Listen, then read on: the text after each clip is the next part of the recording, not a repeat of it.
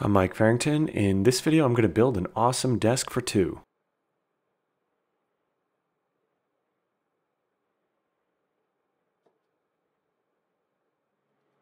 I get started by laminating two pieces of 3/4 inch thick maple together for the legs.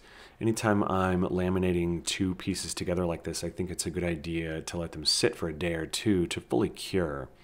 A good bit of moisture is being introduced to one side of each piece of wood. This can cause some warping. If it's going to happen, I want that warping to occur before final jointing and planing.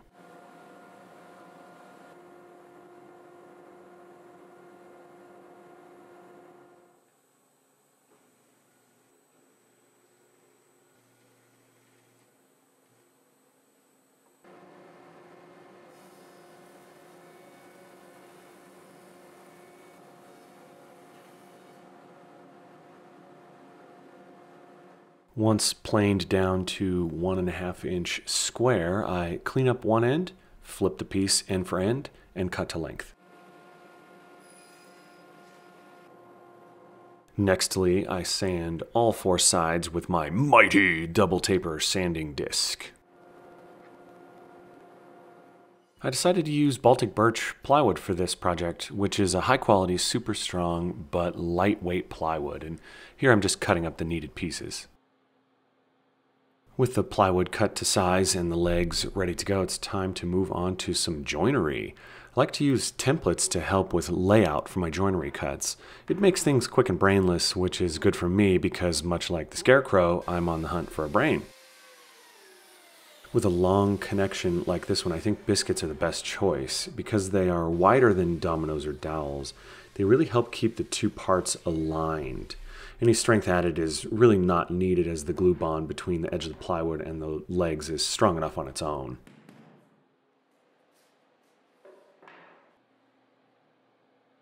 After test fitting the joints, I'm happy with the way everything's fitting together, so it's on to the glue up.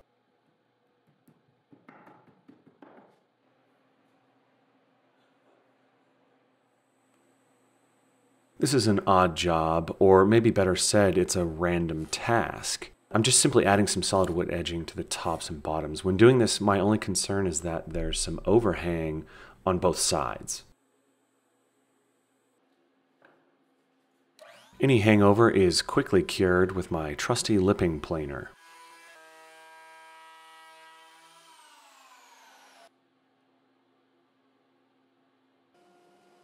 I trim the ends flush at the slider.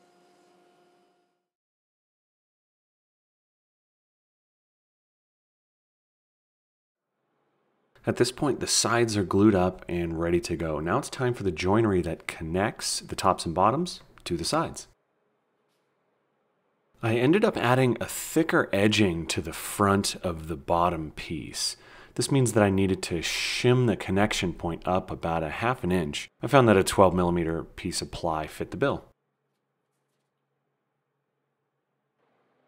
I ended up nailing this little guy in place, which allowed me to press the domino against this piece firmly as a reference. When done, I was able to use the incredible strength of my hands to break the connection made by 4 23-gauge pin nails. Pro tip, use side cutters to break off unwanted nails. When wiggled like this, nails will always break off below the surface, which is awesome. And here I'm cutting the joinery on the bottom panel. I'm using the bottom of the tool as a reference again. It makes everything line up easy peasy. Now it's time to shift gears and work on the tops. In this case, I add an auxiliary fence to the domino because I found that the fence built into the tool can slip during use, which is a bummer considering how much the domino costs. So for the remaining cuts, this will be the reference.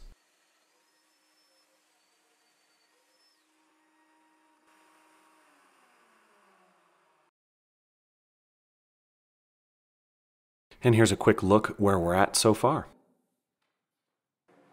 Next on the agenda is to deal with the back. I decided on the top and bottom, the back will sit in a rebate. Since this is a through cut, it's easy to make with the stack dado head cutter on the table saw. On the sides, I decided in this case it's okay to be lazy once in a while. I used a butt joint with biscuits. I think a rebate would have been better, but it would have needed to have been a stop cut, which I just didn't feel like setting up for.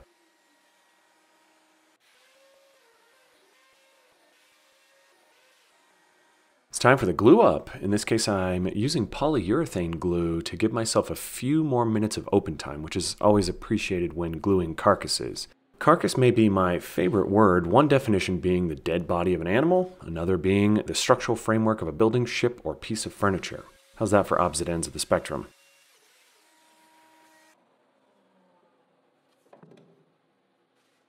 The center of the three cabinets that make up this desk is wider, so I needed to add a partition so I could have doors on one side and drawers on the other. The back of this partition is held in place with more delicious biscuits. The top and bottom, I use screws.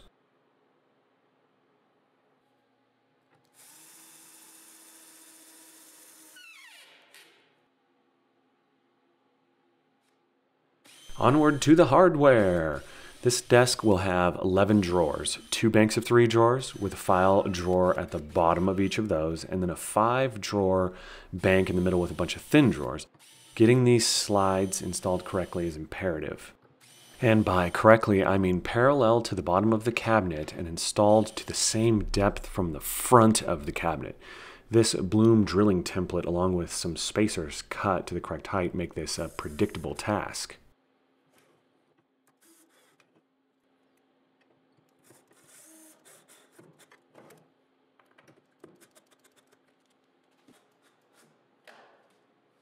For the center partition, I clamped a spacer block to account for the fact that I didn't have a leg as a reference for the Blum jig.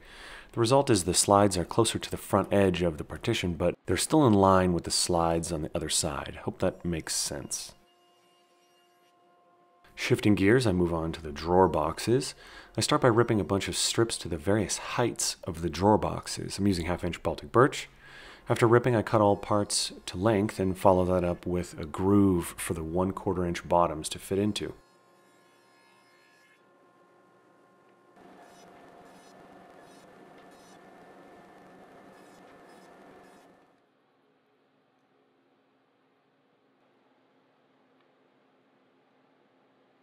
Back to the domino for some more joinery. I get better results when I have my workpieces clamped in place.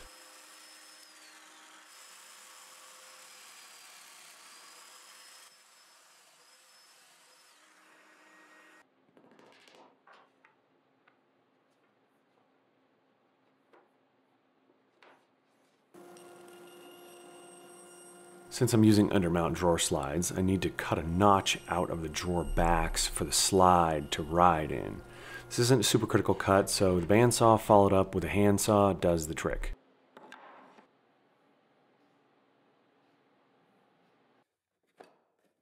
The final step in making these drawer boxes is to drill some holes, then attach the locking mechanisms.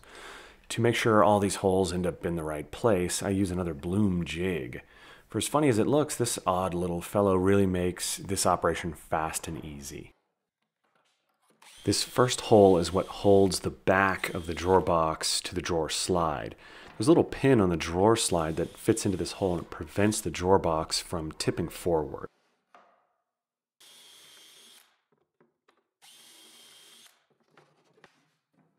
These front 2 holes are just pilot holes to locate the locking mechanisms. Speaking of which, here are the locking mechanisms. They make taking the drawer box on and off the slide super quick. They also have a small amount of up and down and left and right adjustments so you can fine-tune the fit of the drawer. Since all my work is perfect, I've never actually had to use these. When I have a bunch to do, I'll line them up and go into full production mode.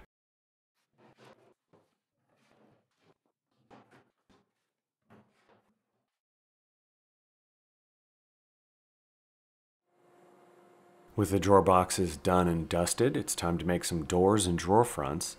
The first step is to milli-vanilli up some lumber. When making doors especially, I take my time. I select straight grain lumber and carefully mill all sides. This will make life easier in later steps.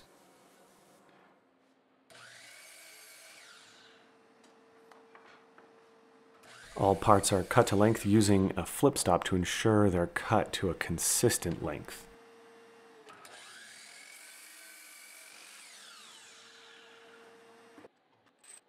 Once cut to length, I switch the table saw from my favorite 40 tooth blade back to my double taper sanding disc and adjust to 90 degrees.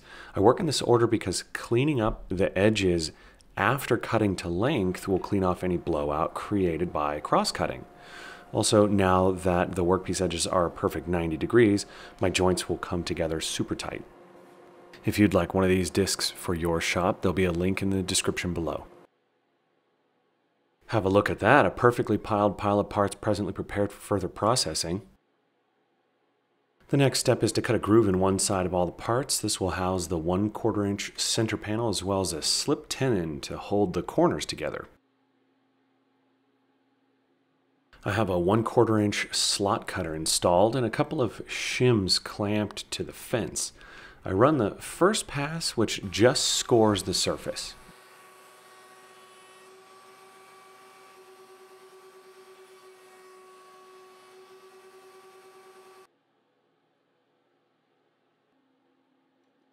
I then remove the shims for a full depth pass. Doing it this way prevents blowout. Taking a full depth pass right from the start can sometimes leave a pretty rough looking exit wound.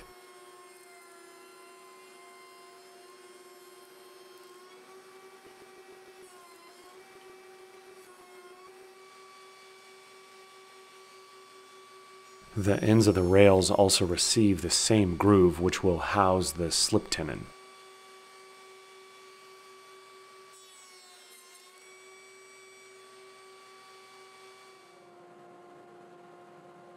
Speaking of slip tenons, I plane some lumber, judo chop the planer, and check for thickness.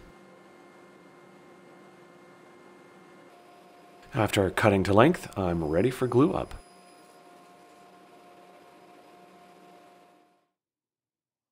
The 4 outside pieces are made from poplar. The center panel is MDF, which stands for medium density fiberboard.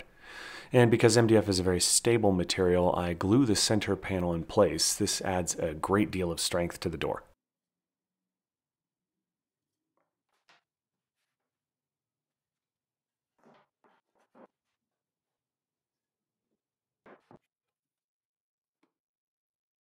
I call these little guys slip tenons. They align the corner joints and add some strength.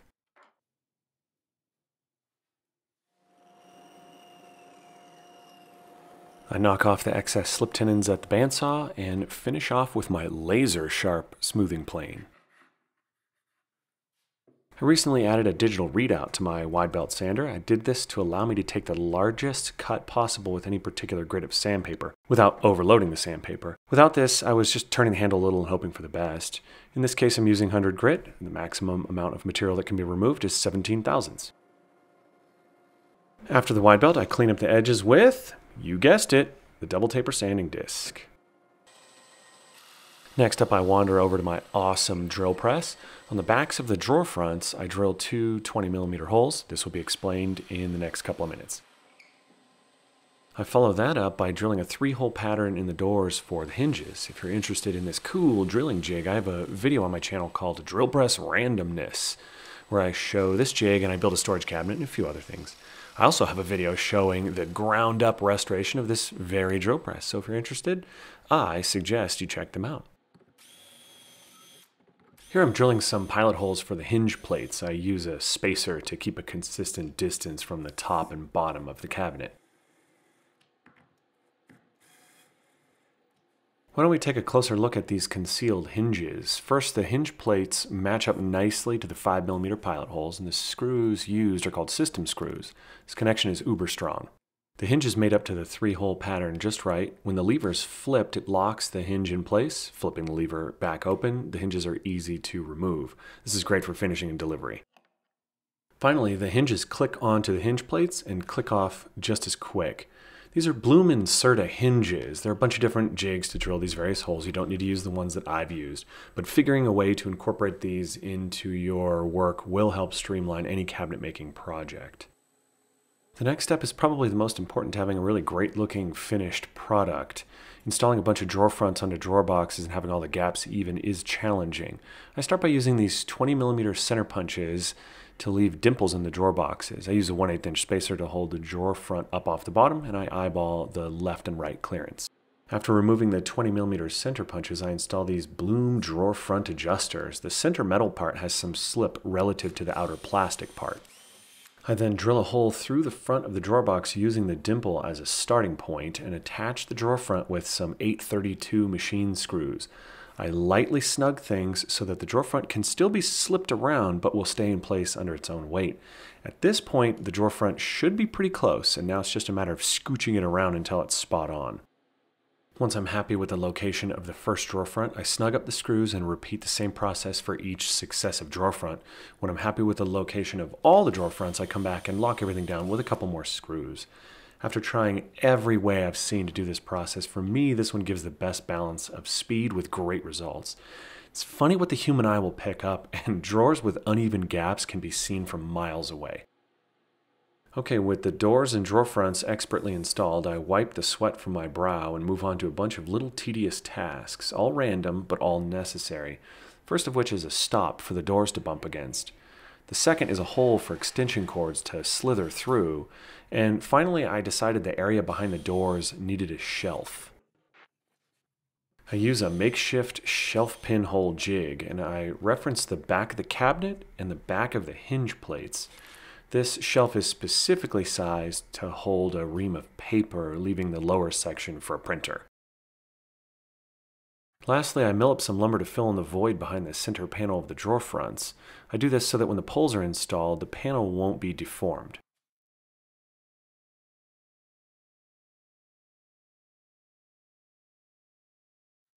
I think it's critical to ease the edges of parts. It feels nicer to the touch, yes, but even a slightly rounded corner is less susceptible to denting, and finishes will be more durable because the coat will remain thicker on a rounded corner. Most finishes tend to get very thin at a sharp corner. Speaking of finishes, here we are. I'm spraying Sherwin-Williams Chem Aqua, which is a great finish if you can find it. I'm using a $10 Harbor Freight spray gun, which works great considering the price. It's a little slower than my high-end spray equipment, but the end result's still very nice. I experimented this go around and I skipped the primer step. I just did 4 top coats. This resulted in more sanding due to the water in Chem Aqua raising the grain and then having to knock that off with sandpaper. So in the future I'll go back to my normal 2 coats of shellac primer and 2 top coats.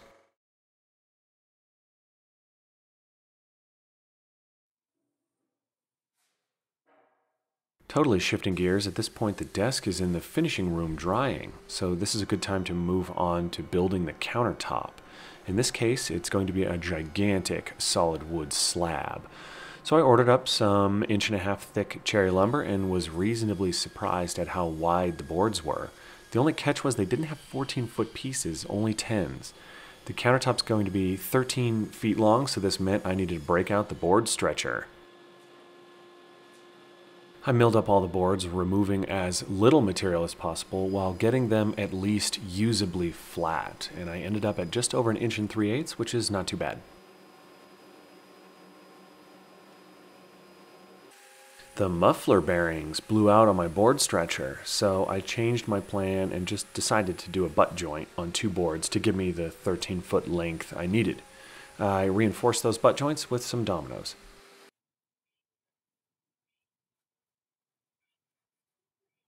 I added some glue and used a pipe clamp to hold things in place. Here's a great reason to have a pipe clamp or 2 in your shop, even if you dislike pipe clamps. It's easy to make a super long clamp with some lengths of pipe and a coupler.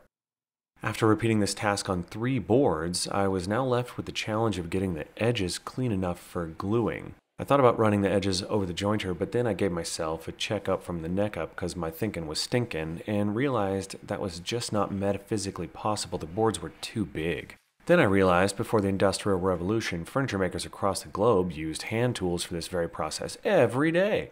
So I pulled out my trusty Stanley Bedrock 607 and got to work. This Bedrock style of plane is really nice. They haven't been produced in a long time, but they can be purchased pretty easily on eBay.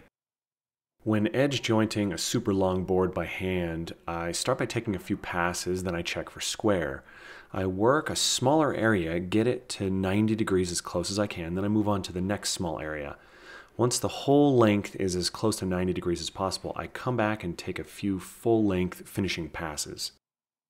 The end result is a nice tight joint with one more problem to solve. Each of these 3 boards has a differing level of hump. My guess is it's from doing the Humpty dance, but I'm not totally sure.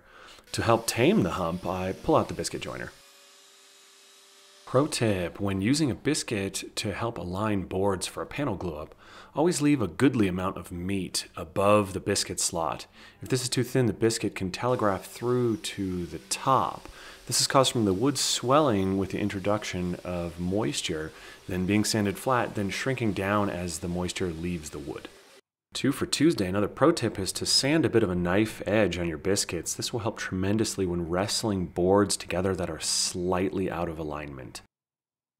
I always set up carefully for large glue ups. I walk through the whole process in my mind's eye, even though I don't know what a mind's eye is or if I even have one.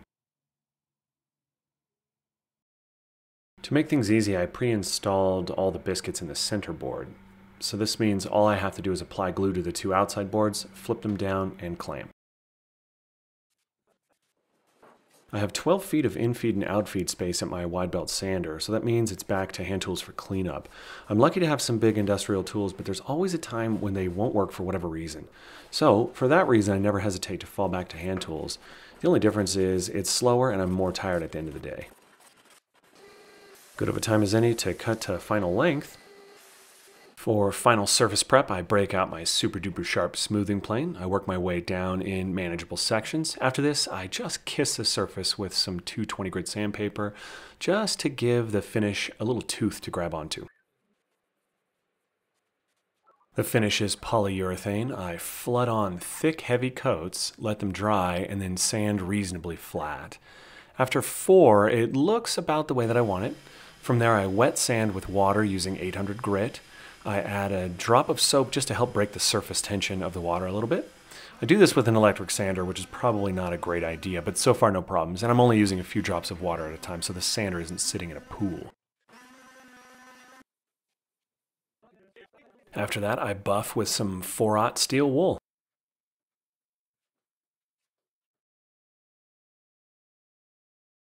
It's been a few weeks since completion, and in that time, both my wife and I have found this to be a nice place to work. A few neat storage solutions, super large worktop, and well laid out doors and drawers make this space a pleasure to use. I made a separate video dedicated to how I built these poles. If you're interested, check it out.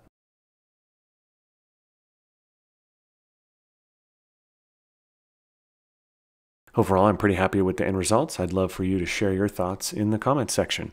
Thanks for watching. Till next time.